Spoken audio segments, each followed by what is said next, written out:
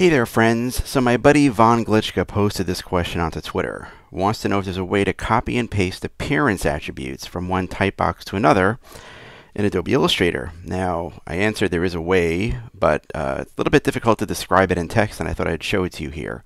So here I have just a regular document inside of Illustrator, and I have two types of type objects, because I want to show you that there are ways to do this for both point text and also area text, which is text within a frame. And here I have some text that's been styled with additional fills and strokes, and also has some effects applied to it, in this case offset path and the add pathfinder, which gives this beautiful outline effect around this. So if I go into outline mode, you don't see that here, but that's just an effect that I've added, which means that if I go ahead and I add text, it's just going to automatically add that there as well. So I want a quick way to apply this style, the red fill and that black offset outline that's been united together, and I want to quickly apply it to this regular plain text object.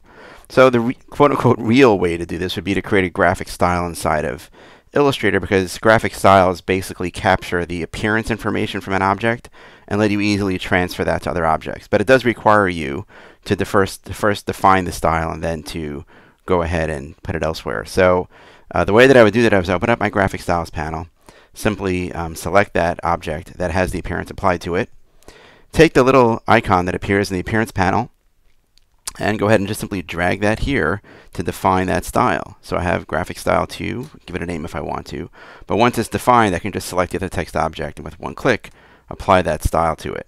So that's one way to do it. I'm going to press undo. We also know that there's an eyedropper tool. The eyedropper tool by default does not listen or pay attention to appearances. It only pays attention to basic information.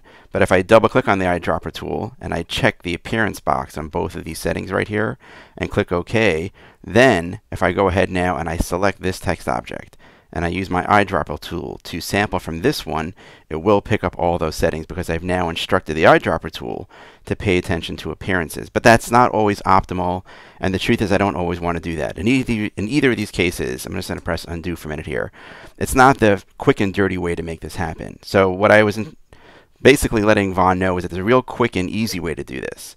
And in order to make this happen, you don't need to have any artwork selected. Let me show you over here in my layers panel. I have all these 4 items in layer 1 of my document, right? 2 text objects here, 2 text objects here. And we know that to the right of any layer inside of the layers panel, there's a little circle which we refer to as the target circle. And we also have other objects inside of my document. Just so you know, the way to differentiate objects from layers is that objects have a lighter tint color that appears here, whereas layers have a darker shade. Right? So there's a difference between objects and layers. These are objects within the layer. In your document, you may only see layer 1, but you can click on the disclosure triangle to view the other items that are here. Now, if I click on this word Vonster, which is the styled one, you can see a little box appear here. That box to the far right means that object is currently selected. Many people know that if I want to duplicate an object, I can hold down my Option key, and I could drag that dot elsewhere, let's say to another layer, and it will create a duplicate of that.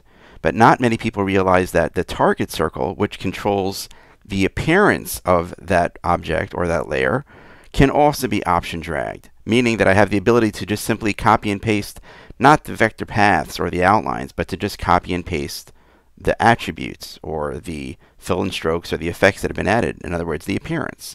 So what I would do here in this case is, here are my 2 objects, which are these 2 Vonster objects here. This is the one that's styled, and I know that it has an appearance applied to it because the target circle is filled in. I can hold down my Option key, or if you're on Windows, that would be the Alt key. Click on that little target circle. See a little plus sign appear? I'm going to drag it onto this target circle, and you can see now that it basically just copies the appearance from this one to that one. Just going to press undo and just show you that again. All I need to do is take the target circle from the one that has the appearance applied to it, hold down my Option key, and drag that target circle to the one where I want to copy that to, and now it takes effect. In this case here where I have text frames, right, area text objects inside of Illustrator, same thing applies. You can see that this text frame has an appearance applied to it.